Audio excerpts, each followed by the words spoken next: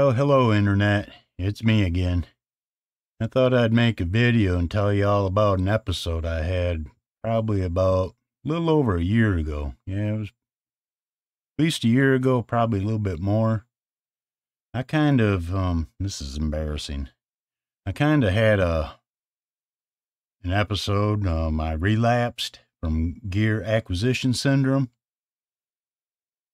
Yeah, it was bad. I was having a moment where I just had to friggin' buy something. I mean, it was I couldn't handle it any longer.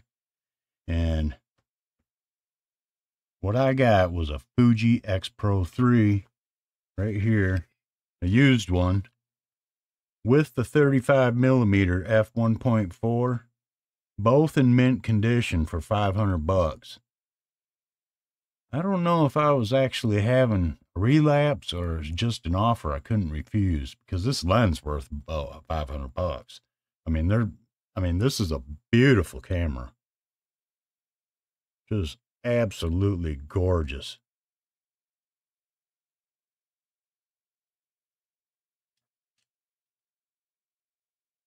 There's the back of it. Yeah, this baby's just absolutely gorgeous camera. It's kind of a strange camera, actually. It's got an optical viewfinder. It's a rangefinder. X-Pro 3. It's got an optical viewfinder.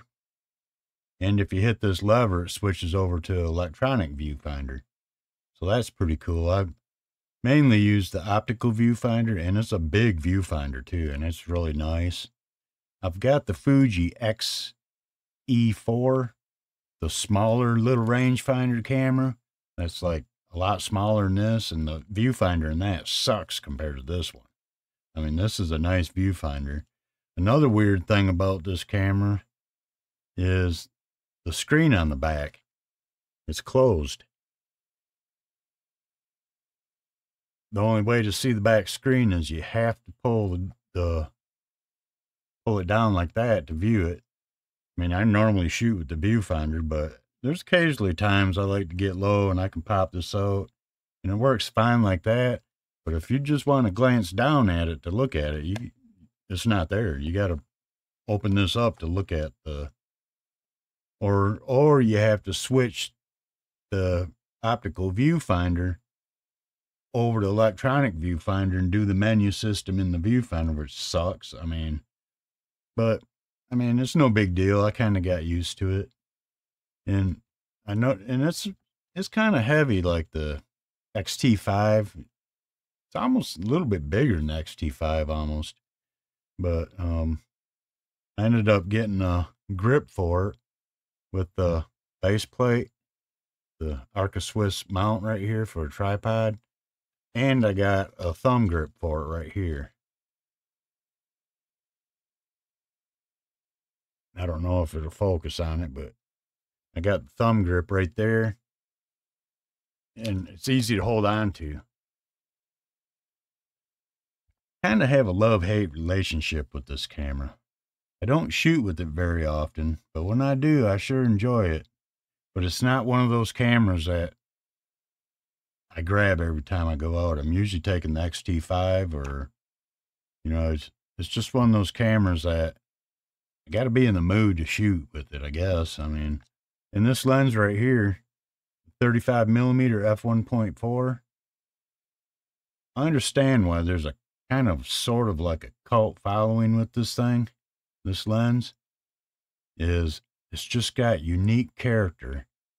And I mean, every picture you take with it, it just looks, well, just looks good. I mean, it's an awesome lens. It's not the sharpest lens. Like I said, every picture you take with it just looks good. And yeah, I kind of made a little kit with this. I got the 35 1.4, the 18mm f2, which is another one of those lenses that just not the sharpest lens there is, but every picture looks good. It's got character. And then I got the 56mm Sigma lens, the 1.4 lens. Now this lens is incredibly sharp, but I hardly ever shoot with this focal length. But for the kit, I got Like the full frame equivalent is like a 28 millimeter, a 50 millimeter, and an 85 millimeter. So it makes this kit kind of versatile, you know. Like I said, I normally just use this lens on it or this one, but I mean, almost every time I've ever used this camera, it's always been with this lens. Occasionally I'll put the 18 millimeter on it if I need to go a little bit wider, but another thing with this lens, an excellent lens for black and white photography. Put the film simulation, the Acros, Fuji Acros film simulation, and this lens makes excellent black and white photos. I kind of tweaked the film simulation a little bit to add a little bit more contrast and darken the shadows a little bit and get it like the way I like it. But that's, this whole kit fits in this little bag right here. Kind of makes me look like I'm carrying a purse, but I mean, I ain't got no friends, and wherever I go, there ain't no people around, so I guess carrying a purse ain't no big deal. But anyways, that's my little Fuji X-Pro 3 kit, which I absolutely love.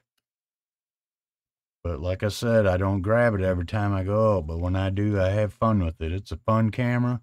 And it's a powerhouse of a camera, too. It's got that 26 megapixel sensor. And it's just, I mean, it's an excellent camera. But it's just different. I think that's why it makes it so fun to use. I mean, it's just a different kind of camera. It really looks like a film camera, actually. But that's what they wanted, I guess. But yeah, it's a cool camera. I love it. I don't regret my relapse. And, yeah, for $500, I can sell it for 1,000 probably with this lens for sure. Anyways, that's all I got to say about that. Talk to you later. Bye.